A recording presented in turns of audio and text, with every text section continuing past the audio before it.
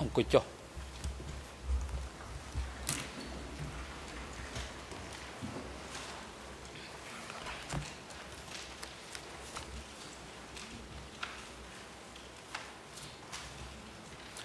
អង្គជំនុំជម្រះប្រកាសបន្តកិច្ចដំណើរការនីតិវិធីសកម្មភាពហើយជាបន្តទៅនេះអង្គជំរះសូមឲ្យភាគីផ្ដល់មតិយោបល់លើសំណួរទី7ដែលអង្គជំរះបានសួរហើយដោយសារថ្ងៃនេះខាងក្រមវិទ្យាការពារក្តីបានបង្ហាញចំហច្បាស់លាស់ហើយគឺថារក្សាសិទ្ធិក្នុងការមិនទាន់ឆ្លើយតបទេគឺទុកលទ្ធភាពក្នុងការទៅជែកវិភាសាជាមួយនឹងកងក្រីរបស់ខ្លួនរៀងៗខ្លួននៅថ្ងៃស្អែកហើយតំណងជាកិច្ចដំណើរការថ្ងៃស្អែកនេះយើងមិនអាចធ្វើបានទេដោយសារទុកពេលវេលាសមស្របសម្រាប់ភាគីការពារក្តីពិភាក្សានឹងកងក្រីរបស់ខ្លួនអញ្ចឹងជាបន្តនេះគឺអង្គជំរះស្ដាប់នៅមតិយោបល់របស់ភាគីសហប្រញ្ញាហើយនឹងមេធាវីនមុខតំណាងដើមម្ដងរដ្ឋប្រវិនីសំណួរទី7នេះគឺអង្គជំរះបានបង្ហាញអំពីចេតនារបស់ខ្លួនដើម្បីបន្តសកម្មភាពលើភស្តុតាងនៅក្នុងទំនុំរឿង 002/02 ឲ្យបានឆាប់រហ័សតាមដែលអាចធ្វើទៅបានបន្ទាប់ពីបញ្ចប់ទំនុំរឿង 002/01 ដោយសារតែការចាត់ប្រកាន់ទាំងអស់ផ្នែកអង្គហេតុទាក់ទិននឹងការជំនុំជម្រះតូចៗនីមួយៗដែលអាចកើតមាននៅក្នុងទំនុំរឿង 002 បង្កើតបានជាដោយការបញ្ជូនរឿងទៅជំនុំជម្រះរួមមួយតើអង្គជំនុំជម្រះអាចបន្តសកម្មភាពពិនិត្យភស្តុតាងនៅក្នុងទំនុំរឿង 002/02 ក្រោយពីបញ្ចប់សកម្មភាពលើភស្តុតាងនៅក្នុងទំនុំរឿង 002/01 បានដែរឬទេក្រោយពីការឈប់សម្រាករបស់តុលាការដែលអនុញ្ញាតឲ្យភាគីរៀបចំបានគ្រប់គ្រាន់សម្រាប់ការជំនុំជម្រះតូចៗជាបន្តបន្ទាប់និងស្របគ្នាទៅនឹងការធ្វើទឹកដីព្រៀងសាក្រមក្នុងទំនុំរឿង 002/01 សូមផ្ដល់វិធានការជូនទៅសហប្រញ្ញា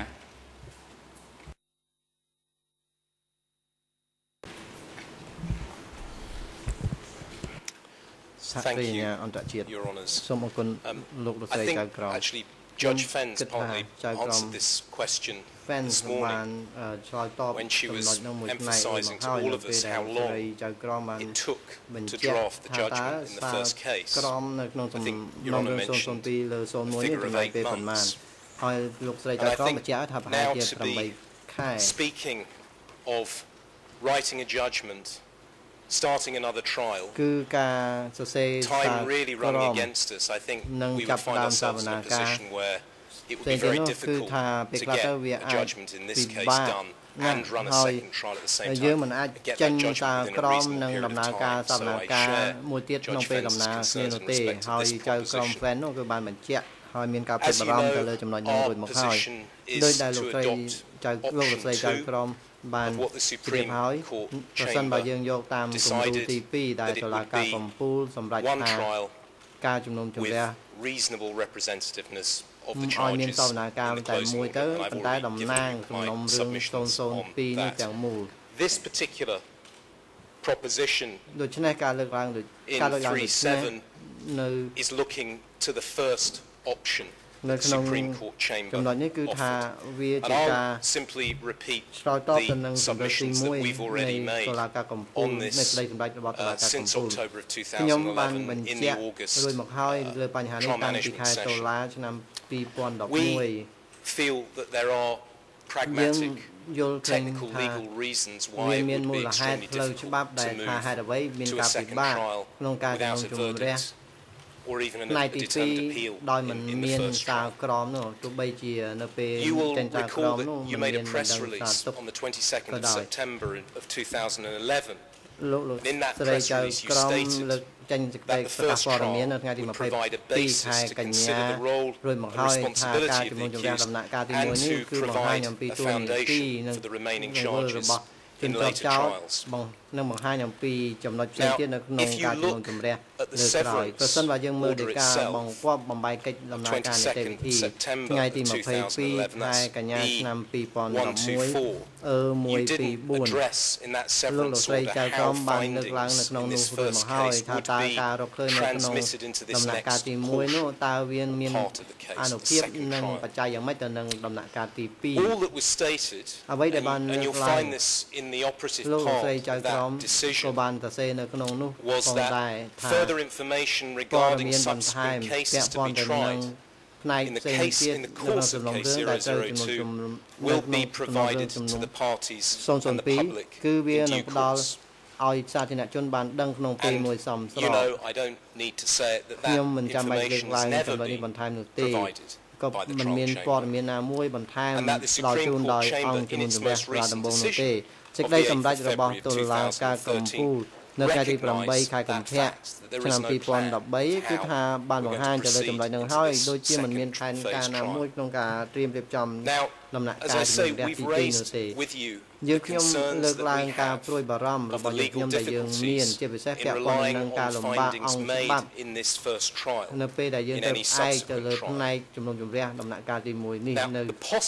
ក្នុងដំណាក់កាលក្រោយៗជំរឿនអាចមានto rely on findings made in a prior case and to rely on those findings in a subsequent case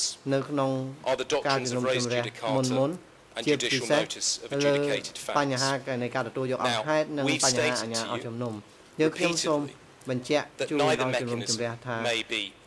គ្មានយន្តការណាមួយអាចឲ្យអង្គជំនុំជម្រះធ្វើទៅបាននោះទេមុន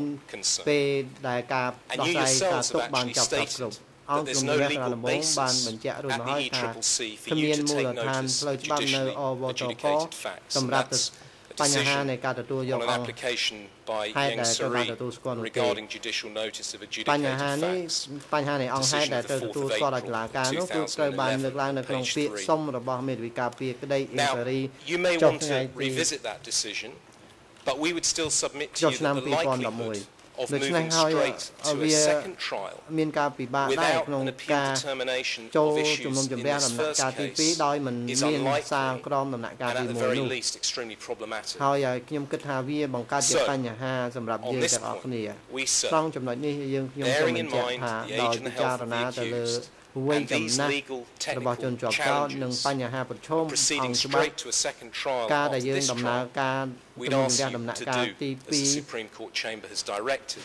នោះដោយដែលតុលាការកំពូលបង្គាប់នោះគឺយើងគួរតែដកយកផ្នែកអង្គហេតុតូចតែប៉ុណ្ណោះយកមកធ្វើការជំនុំជម្រះនៅក្នុងដំណាក់កាលទី2ដោយតំណាងទាំងមូលផងដែរទៅលើសំណុំរឿង002សូមអរគុណច្រើន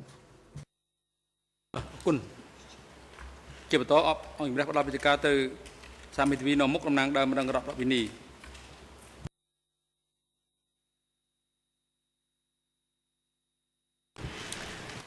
Très rapidement, Monsieur le Président, sur cette question, nous sommes tout à fait d'accord avec Monsieur le procureur. Nous avons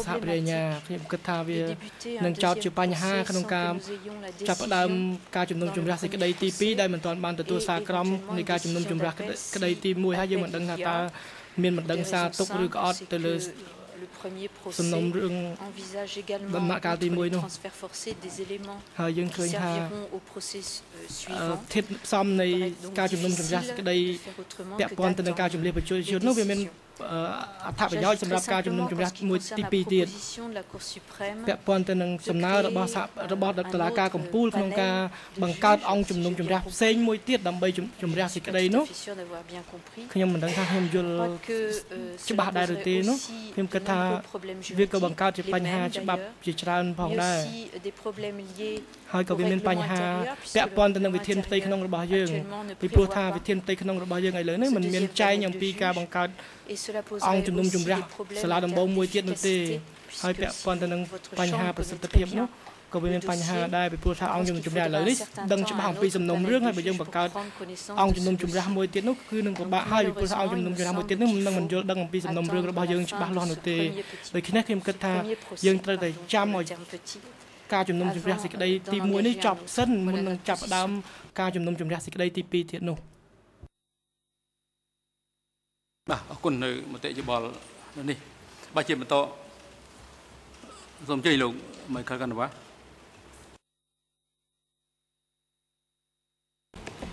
Thank you, Mr. President. It would help us for our submissions if we would have a point of clarification from the OCP and from the civil parties. As I understand their position, what they're saying is it is within the legal right of the trial chamber to dismiss any portion it wishes of the closing order. Because if we're only going to have one mini trial, គឺយើងនឹងមានការជំនុំជម្រះតូចមួយតែប៉ុណ្ណោះ of the closing order ដែលមាននៅក្នុងការដំណោះស្រាយ the rest of the closing order is not going to be tried. It's being dismissed. The prosecution has already indicated its position, but is part of the position that Your Honors have the authority to dismiss and not try any other part, because that's effectively what they're suggesting. And that would help us in our submissions. ណាឡើងដូចនេះឲ្យគាត់បញ្ជាក់បំភ្លឺផងដែរដើម្បីឲ្យយើងយល់ឲ្យបានច្បាស់លាស់ទៅលើចំណុចហ្នឹងបាទអរគុណសូមអញ្ជើញតំណាងថាបញ្ញា No, we're not saying that. យើងខ្ញុំមិនលើកឡើងដូចនេះក៏តែសោះអ្វីដែលយើងលើកឡើងនោះគឺថា part of the case ផ្នែក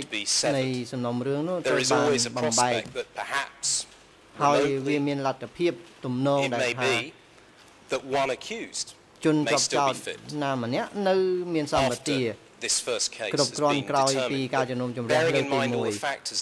ដោយពិចារណាលើអង្គហេតុទាំងអស់នេះហើយទើបយើងខ្ញុំផ្ដល់ជាអនុសាសន៍ដូច្នេះដែលថាអង្គជំនុំជម្រះនេះអាចជំនុំជម្រះតែមួយតំណាងជារួមមិនមែនឲ្យអង្គជំនុំជម្រះនោះច្រើនចោលអង្គហេតុផ្សេងទៀតនោះទេវាអាចជួបស្ថានភាពហ្នឹងស្ថានភាពនៅពេលនេះគឺមិនបានកើតឡើងដូច្នេះនោះទេបានន័យថាការជំនុំជម្រះតាមផ្នែកយើងបានធ្វើឡើងរួចហើយអាចបន្តទៅមុខទៀត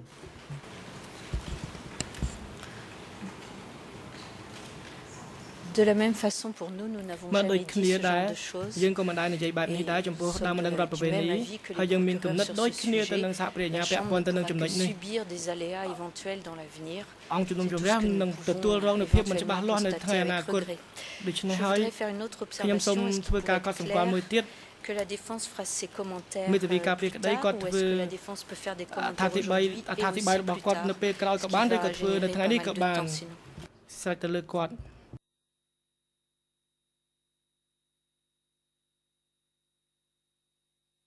បាទអរគុណណាស់ហើយបញ្ហាគឺអង្គជំរះបានបញ្ជាក់ដោយខ្លួនឯងនៅក្នុងកម្មវត្ថុនៃកិច្ចពិភាក្សាថ្ងៃនេះដែលនៃគូបំណងនៃកិច្ចដំណើរការសកម្មភាពគឺបានបញ្ជាក់ច្បាស់លាស់ហើយការប្រព្រឹត្តមិញនៃការផ្ដើមនៅការបើកសកម្មភាពរបស់ខ្ញុំចំពោះបញ្ហាចំពោះមុខនៅពេលនេះគឺអង្គជំរះបានបញ្ជាក់ថាគឺដើម្បីឲ្យអាចឲ្យអង្គជំរះដំបូងមានលទ្ធភាពដោះស្រាយនៅភាពមិនច្បាស់លាស់នៅពេលនេះអំពីវិសាលភាពនៃកិច្ចដំណើរការ នីតិវិធីលើសំណុំរឿង 002 នេះគឺជាបញ្ហាដែលអង្គជំរះបានរំលេចជម្រាបជូនភាគីដូច្នេះសូមឲ្យកិច្ចពិភាក្សានេះគឺលើកឲ្យបានជាក់ច្បាស់ដើម្បីឲ្យអង្គជំរះហ្នឹងគឺមានលទ្ធភាពគ្រប់គ្រាន់នៅក្នុងការកំណត់បញ្ហាហើយនឹងចេញនៅសេចក្តីសម្រេចសារជាថ្មីលើបញ្ហានេះឲ្យបានម៉ត់ចត់ហើយនឹងមានសម្អាងហេតុពេញលេញហើយដែលអាចលែងមានបញ្ហាតទៅទៀតនៅពេលអនាគតសូមជ័យលោកស្រីចក្រមហ្វិន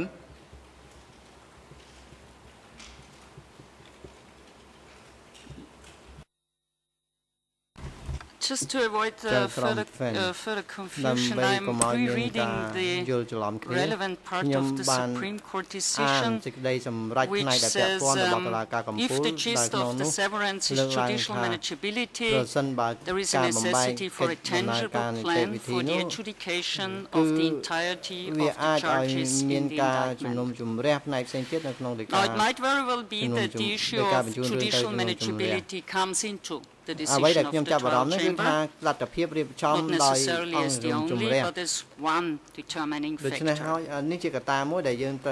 I understand the prosecution and the civil parties correctly that what they are saying at the moment is the following? They consider it to be a tangible enough plan for the future if the trial chamber aims to have a verdict in a still to be determined scope and makes any further plans as what is to happen with the remainder of the indictment at a later stage. That's basically what we said in the original order when we said further determinations about the fate of remaining points of the indictment will be made in due course. Now I take it that this was not specific enough for the Supreme Court. May I ask clarification, because this is a point raised repeatedly by the Supreme Court, meaning the lack of a tangible plan. I think, and I've already made these submissions to the court, Judge Fens, but I'll repeat myself. I think the court, the Supreme Court chamber, is giving you two options. It's essentially stating that if you believe that the only realistic prospect is to go forward with a single trial, then that single trial must have some kind of representativeness of the whole case, and that's the position that we would ask you to adopt. Those are our submissions. I think the judicial manageability issue relates to this original proposition that you had for a series of trials, and if you go with that option, the Supreme Court chamber is saying you've got to come up with a plan, which is what you originally said. But again, I would emphasize our position is that you go with the second option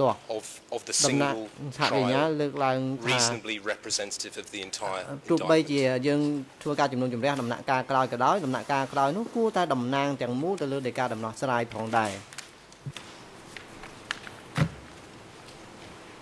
បាទអរគុណហើយជាបន្តគឺនៅមានបញ្ហាពីរទៀតមួយគឺសូមឲ្យភាគីថាប្រញ្ញានិងមេធាវីនៅមុខដំណើរដើមនឹងរដ្ឋនេះផ្ដល់មតិយោបល់លើសំណួររបស់អង្គជំរះដូចខាងក្រោមនេះអង្គជំរះតុលាការដំបូងបានបញ្ជាក់យ៉ាងច្បាស់នៅក្នុងដីកាសម្រាប់បំបែកកិច្ចដំណើរការនីតិវិធីថាការចោទប្រកាន់នៅសេសសល់ទាំងអស់នៅក្នុងទំនុំរឿង002មិនបន្តដោយសារតែដីកាសម្រាប់នោះទេប៉ុន្តែការចាត់បង្កាន់នៅសេសសល់ទាំងនេះគឺជាកម្មវត្ថុនៃកិច្ចដំណើរការនីតិវិធីសមនាការនាពេលអនាគតប្រសិនបើកលៈទេសៈអនុញ្ញាតតើផលប្រយោជន៍អ្វីខ្លះ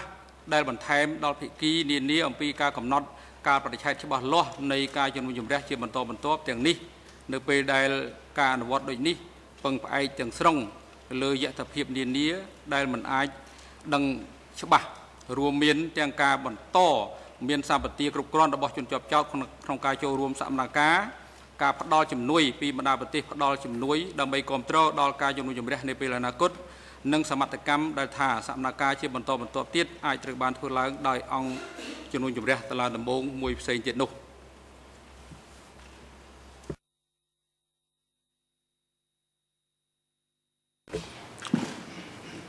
Thank you. Your Honours, I can be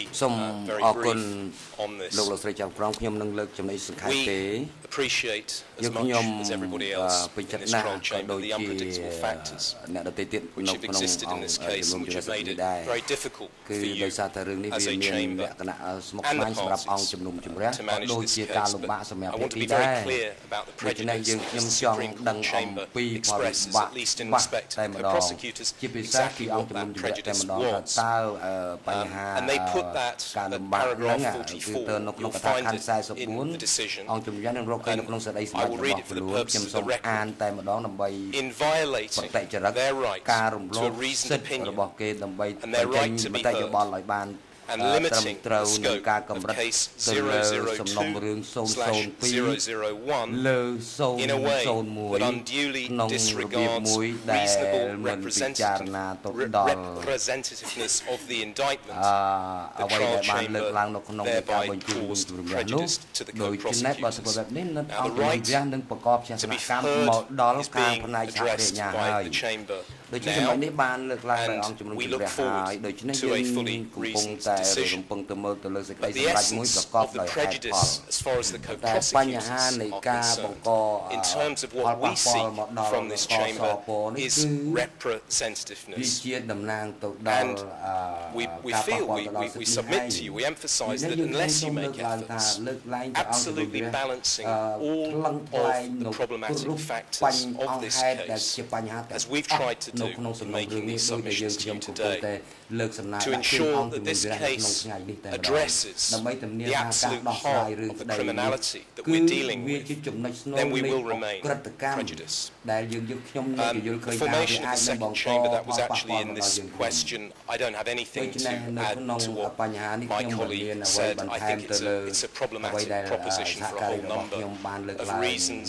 not just legal, I think probably financial as well, frankly, with the financial situation that the court is in. I also anticipate that even if it could come about, it would take a considerable period of time for it to be established, for judges to be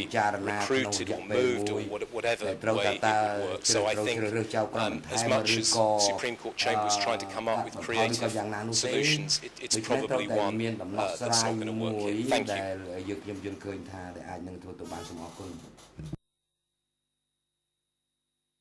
អរគុណហើយចុះខាងមេធាវីនាំមុខតំណាងដើមឡើងរដ្ឋបាលនេះមានមតិយោបល់យ៉ាងម៉េចដែរលើបញ្ហានេះ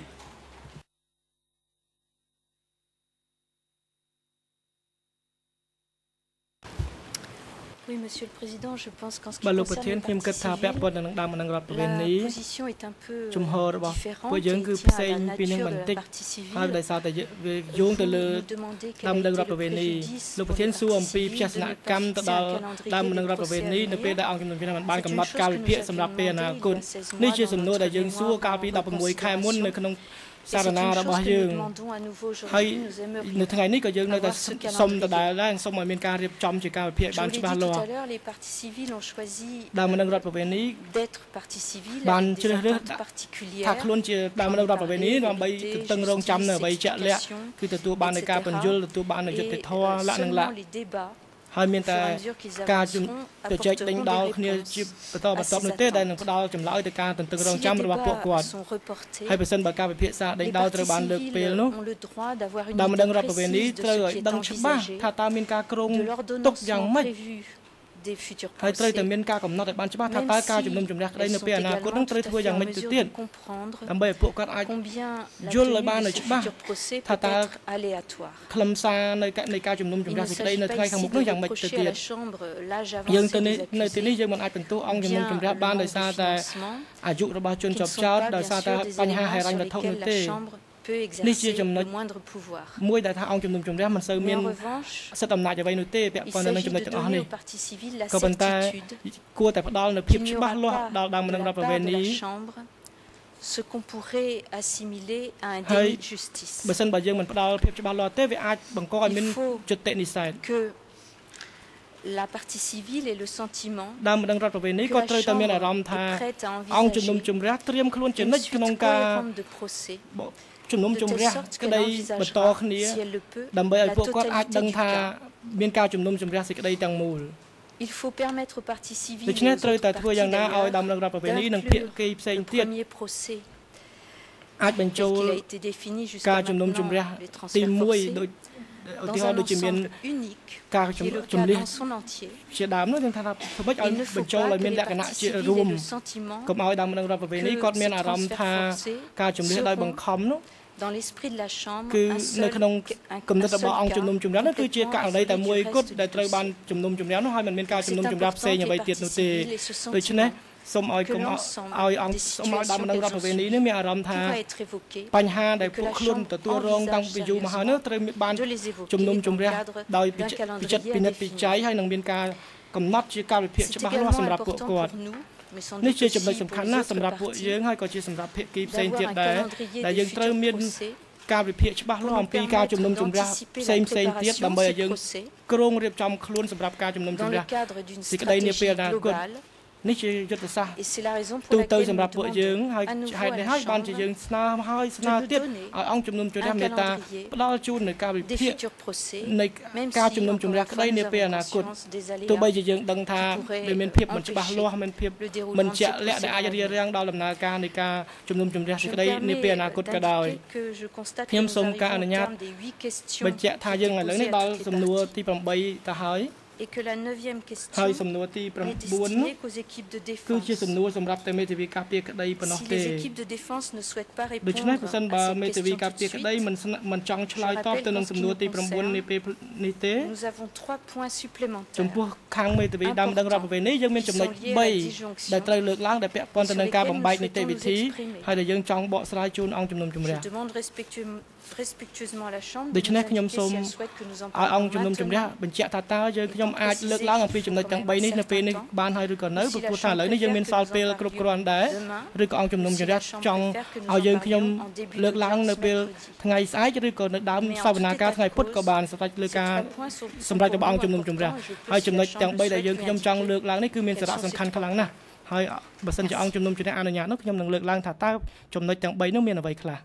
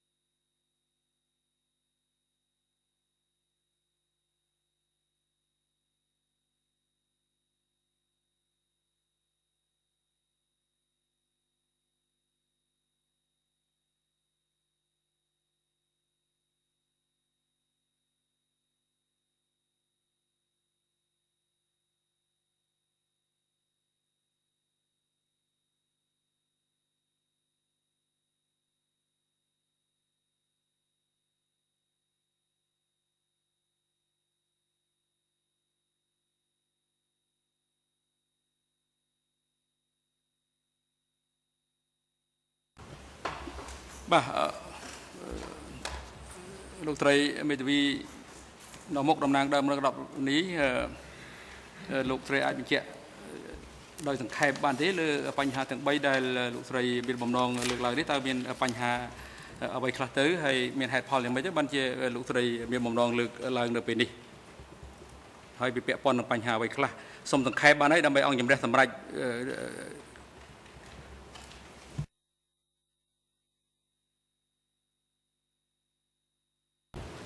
Merci, Monsieur le Président. En fait, ces 3 points sont ចំណុចទាំង3នេះគឺជាចំណុចដែលយើងបានលើកឡើងនៅក្នុងសារណារបស់យើង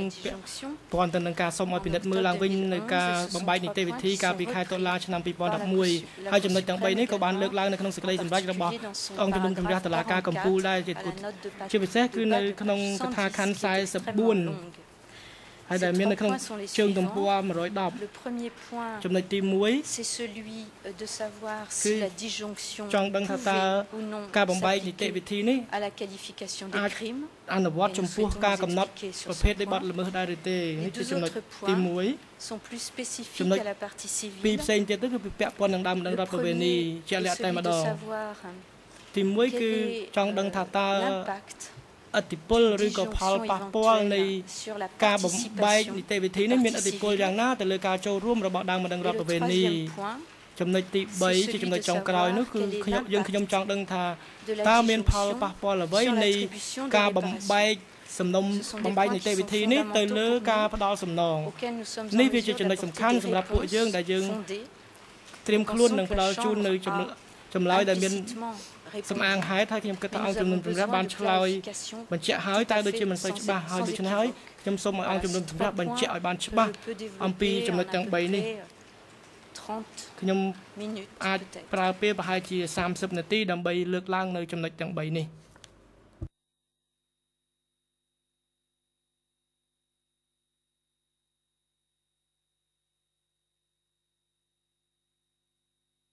អង្គជំរះអនុញ្ញាតសូមអញ្ជើញ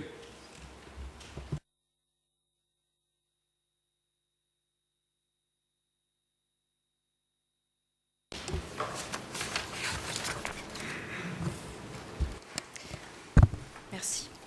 សូមអរគុណលោកប្រធាន Le premier point ចំណុចទី1គឺចំណុចដែលយើងខ្ញុំចង់ដឹងថាតើការបំបែកនីតិវិធីនេះវាអាចពាក់ព័ន្ធទៅនឹងការកំណត់ប្រភេទបទល្មើសនៅក្រតិកម្មដែរឬទេនៅពេលដែលយើងធ្វើសារណារបស់យើងនោះយើងបានបញ្ជាក់ហើយថាវាមិនអាចទេតាមទស្សនៈច្បាប់នោះហើយយើងនៅតែរក្សាជំហររបស់យើងដដែលនៅថ្ងៃនេះដោយសារតែមូលហេតុដូចតទៅនេះ La qualification juridique ការកំណត់ប្រភេទ crime បទល្មើសនោះ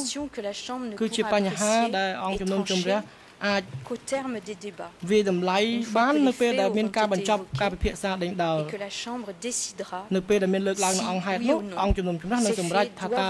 អង្គហេតុទាំងអស់នោះត្រូវតែមានការកំណត់ប្រភេទបទល្មើសបែបណាហើយកំណត់ថាតើអក្រិតកម្មនោះត្រូវបានទទួលនៅកម្រិតនៃបទល្មើសបែបណាទោះបីជាមានការ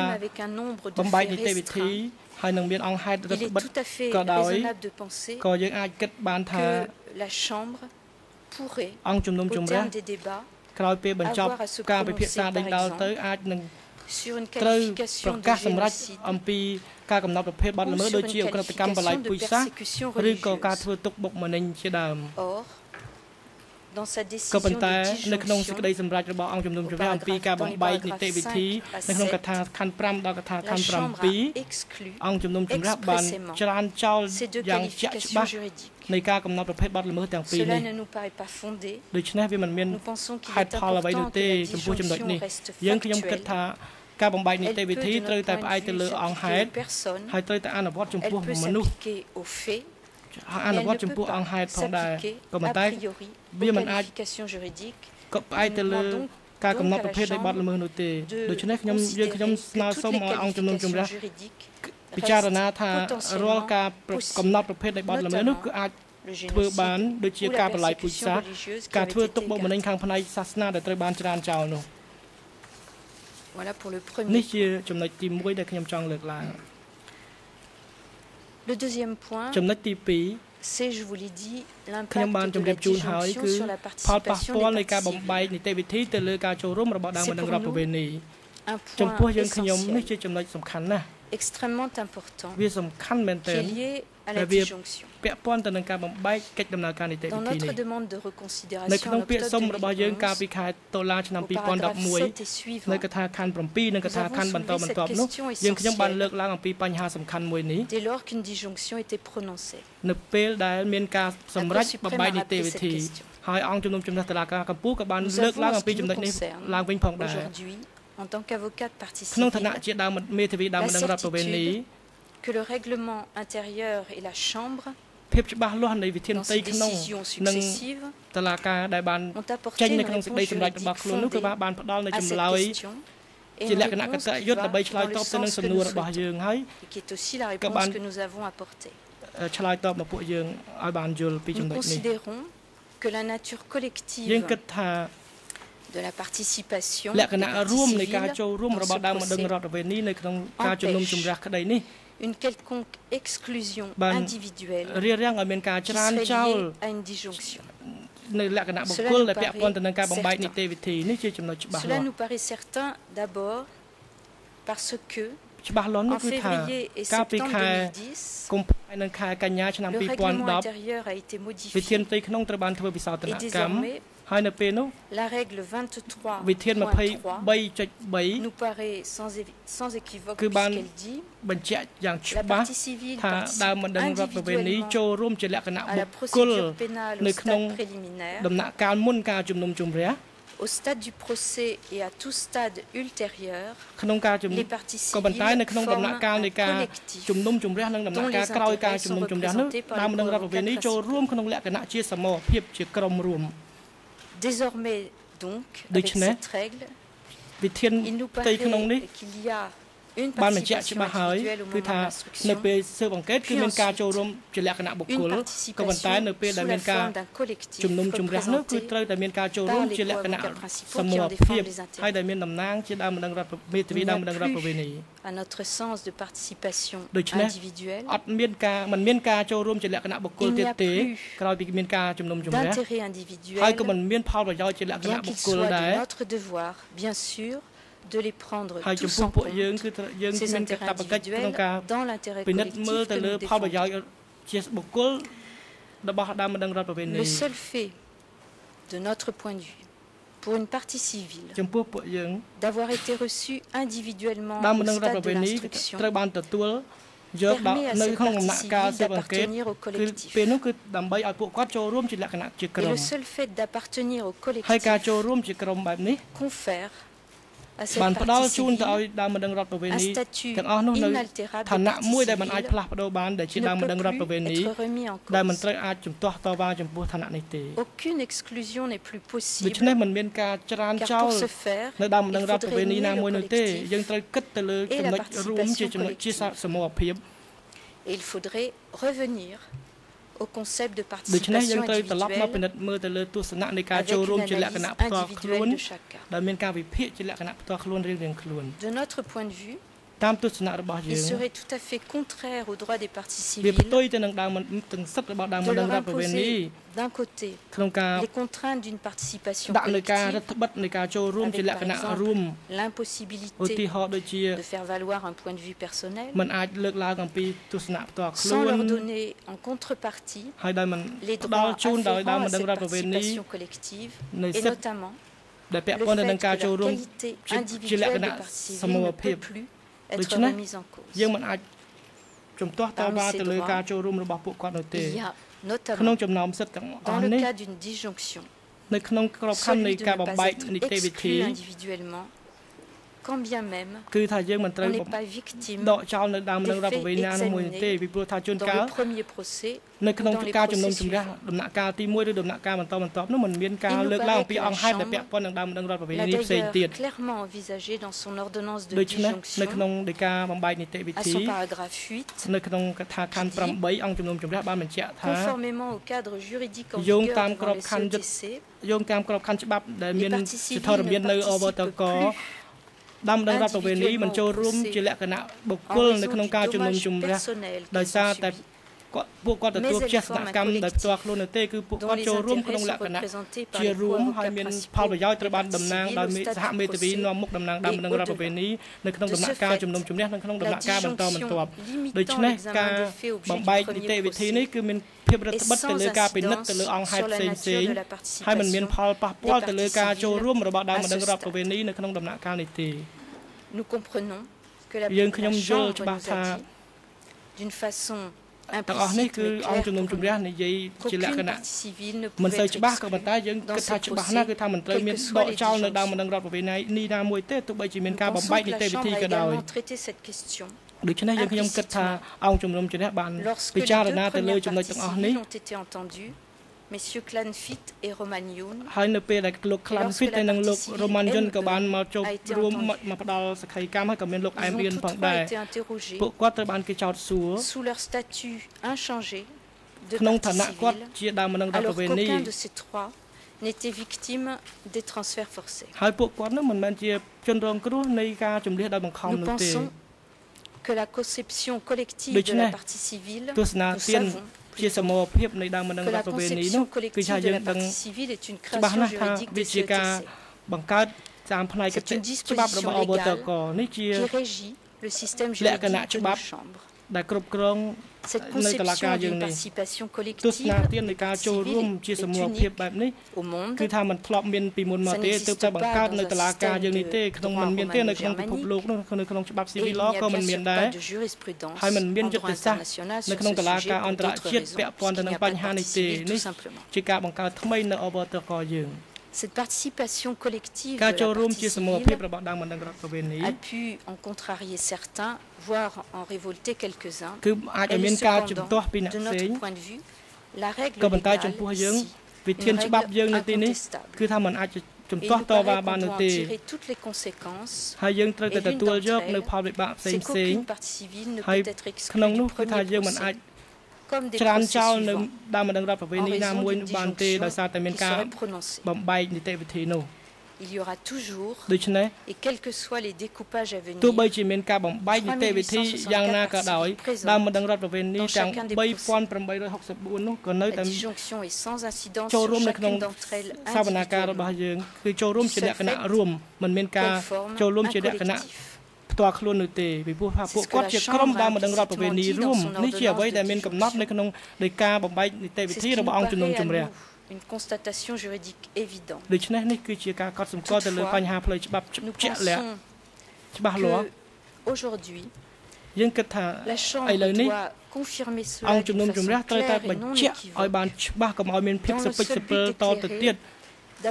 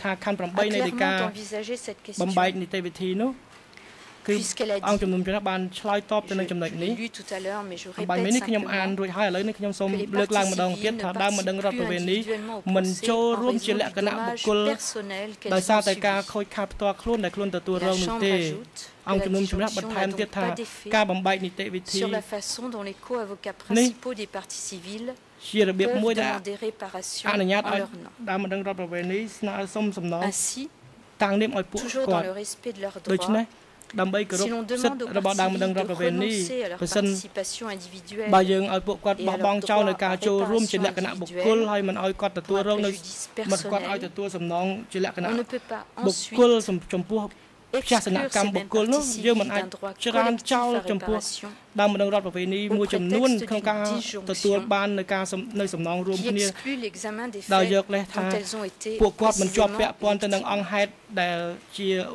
le faire ចំណុចដែលត្រូវពិនិត្យដល់អង្គជំនុំជម្រះនោះទេ ce serait procéder à une application discriminatoire de la loi ច្រើនចោលបែបនេះវាជាការរើសអើងផ្នែកផ្លូវច្បាប់ហើយ aux parties civiles pour des soucis de gestion cohérente du grand nombre de parties យើង civiles ធ្វើមិនដើម្បីរៀបចំដំណឹងរដ្ឋប្រវេណីរួមគ្នាឲ្យមានប្រសិទ្ធភាពយើងផ្ដល់ជាលក្ខណៈសមូហភាពដល់ដំណឹងរដ្ឋប្រវេណីយើងដាក់ឲ្យពួកគាត់ចូលរួមជាក្រុមជាសមូហភាពក៏ប៉ុន្តែមកខាងទៀតយើងច្រើនចោលនៅដំណឹងរដ្ឋប្រវេណីមួយចំនួនដោយលើកហេតុផលថាពួកគាត់មិនមែនជាជនរងគ្រោះនៃអក្រិតកម្មដែលត្រូវបានពិនិត្យដោយអង្គជំនុំជម្រះដូច្នេះ le concept de participation individuelle នៅបែបនេះគឺថាវាមានលក្ខណៈផ្ទុយគ្នាទៅនឹងសិទ្ធិជាមូលដ្ឋានរបស់ដំណឹងរដ្ឋប្រវេណី La Chambre nous paraît s'être prononcée contre une telle utilisation de la règle légale à l'encontre de la partie civile. បើសិនជាបែបនេះមែនអង្គគឺអង្គជំនុំជម្រះសម្រាប់ប្រឆាំងទៅនឹងសិទ្ធិរបស់ដំណឹងរដ្ឋប្រវេណីហើយ មុននឹងបញ្ចប់ pour éviter toute confusion ដើម្បីជៀសវាងនឹងការភ័ន្តច្រឡំនានាខ្ញុំសូមបញ្ជាក់ជូនថា en revanche a demandé que les réparations au projet de réparation répondent បានស្នើសុំថាគម្រោងសំណងនោះត្រូវតែឆ្លើយតបទៅនឹងផ្ទះសនកម្មដែលទទួលរងដោយសារតែអក្រិតកម្មដែលត្រូវបានប្រព្រឹត្តនិងត្រូវបានជំនុំជម្រះនេះមានភាពផ្ទុយគ្នាទៅនឹងអ្វីដែលខ្ញុំបានលើកឡើងមុននេះទេសំណងត្រូវតែចាត់ទុកថាមានភាពពាក់ព័ន្ធទៅនឹងអង្គហេតុដែលវិនិច្ឆ័យ un jour de mémoire doit être déterminé en lien នៅពេលដែលយើងធ្វើសារណានោះយើងត្រូវតែកំណត់ឲ្យបានច្បាស់អំពីទំនាក់ទំនងទៅនឹងការជំរាបដោយបង្ខំប្រសិនបើការជំរាបដោយបង្ខំនេះជាកម្មវត្ថុនៃការជំនុំជម្រះទី1ដូច្នេះត្រូវតែមានភាពទំនាក់ទំនងគ្នាជាមួយនឹងអង្គហេតុនៃការជំរាបដោយបង្ខំនៃដំណាក់កាលទី1នៃការជំនុំជម្រះទី1 toutes les parties civiles ក៏ប៉ុន្តែដើមម្ដងរដ្ឋប្រវេណីទាំងអស់នោះបើមិនមានការលើកលែងណាមួយនោះ les bénéficiaires de ces réparations ពួកគាត់ត្រូវតែទទួលបាននៅសំណងគ្រប់គ្នា nous demandons à la chambre de ដូច្នេះ confirmer ខ្ញុំសូមឲ្យអង្គជំនុំជម្រះ cette évidence បញ្ជាក់ឲ្យបានច្បាស់ដើម្បីកុំឲ្យមានភាពសិពិចសិពិលតទៅទៀត qu'elles seront allouées au collectif le សំណងនោះត្រូវបានផ្ដល់ទៅឲ្យ les parties civiles ក្រុមដំណឹងរដ្ឋប្រវេណីជាសមូហភាពនោះដែលមិនមានការច្រើនចោលនៅដំណឹងរដ្ឋប្រវេណីណាមួយនោះទេប្រសិនបើយើងទទួលបាននៅច្បាស់លាស់មានសម្អាងហេតុត្រឹមត្រូវហើយនោះយើងត្រូវការការឆ្លើយតបជាក់លាក់របស់អង្គជំនុំជម្រះហើយក៏នេះជាចម្លើយទៅដល់ដំណឹងរដ្ឋប្រវេណីជាចម្លើយទៅដល់អង្គការក្រៅរដ្ឋាភិបាលទៅដល់អ្នកសង្កេតការណ៍ហើយទៅដល់សាធារណជនដែលឆ្ងល់និងចង់ដឹងអំពីបញ្ហានេះEn posant ces points aujourd'hui à l'audience, nous avons parfaitement conscience de l'importance de ces points et de l'importance de ce que nous dira la Chambre. Il est clair pour nous que nous ne pouvons pas rester dans une incertitude par rapport aux parties civiles sur ces questions. Une incertitude dans ce qui sera dit par la Chambre, même si de notre point de vue, la réponse est évidente. Nous demandons donc à la Chambre de nous apporter cette réponse conformément à ce que nous avons indiqué et fondée sur ce que nous avons indiqué. ការផ្ដល់ចម្លើយនេះសូមឲ្យមានសម្អាងហេតុត្រឹមត្រូវសូមអរគុណបាទអរគុណ